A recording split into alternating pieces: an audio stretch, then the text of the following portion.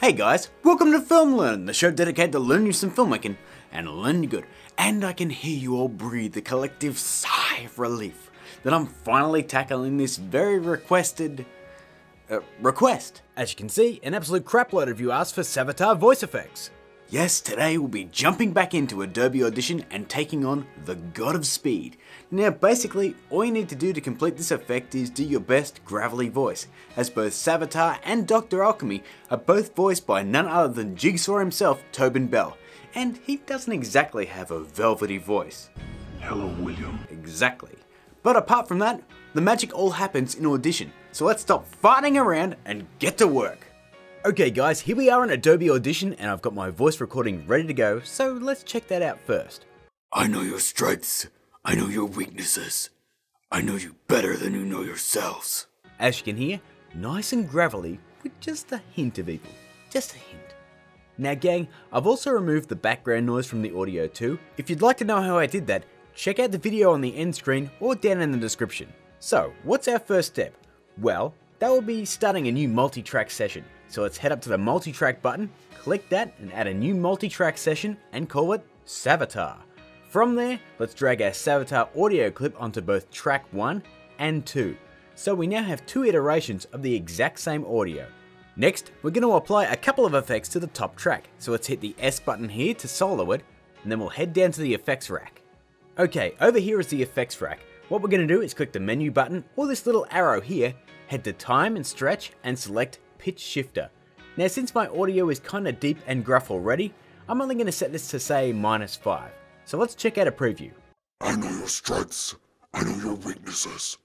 I know you better than you know yourselves. Nice and deep. Now guys, if you need to, you can play around a bit here and either raise or lower the pitch further to match the way mine sounds here. Next, we're going to add yet another effect. We'll head straight over to the effects rack and click the next arrow down to activate another effect. This time around, it's going to be Special and select Guitar Suite. Let's then drop down that Presets menu and select Big and Dumb. Time to tweak some settings. Let's set the resonance to 100, the distortion amount to 30, and finally, the mix amount to 65. Time for a listen. I know your strengths.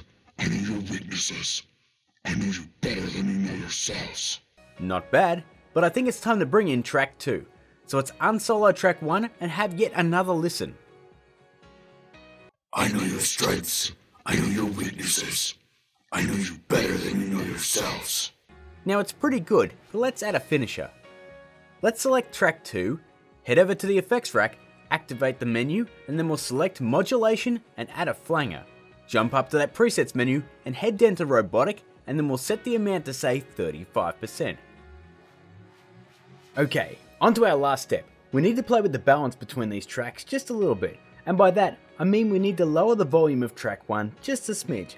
That way, our bass performance isn't overwhelmed by the pitch and distortion effects, so I'm going to lower it say 3 decibels.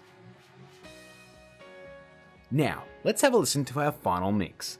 I know your strengths. I know your weaknesses. I know you better than you know yourselves.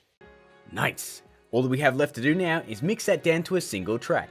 To do this, highlight the entire audio clip like this, right click, head right down and select Mix Down Selection to New File. We'll then click Time Selection, and that, my friends, is another audio effect. Done! Add up all those steps and your voice goes from this, I know your strengths. I know your weaknesses. I know you better than you know yourselves. to this. I know your strengths. I know your weaknesses. I know you better than you know yourselves. So guys, that's my take on Savitar's voice effect. As you can see, it's not really hard, like, at all. So if you enjoyed the video, and it's speed, My God. don't forget to smash that like button and share it to everyone and your mama. Next week, we'll have yet another voice effect that will no doubt rival it. How subtle was that? So gang, that is of course my time. Once again, I really appreciate you supporting the video and giving it a like, and if you're new, be sure and click that subscribe button right here. Over yonder is a couple of other voice tutorials, social media crap is up there above my head, Patreon info is down below, and until I see you next week, keep learning.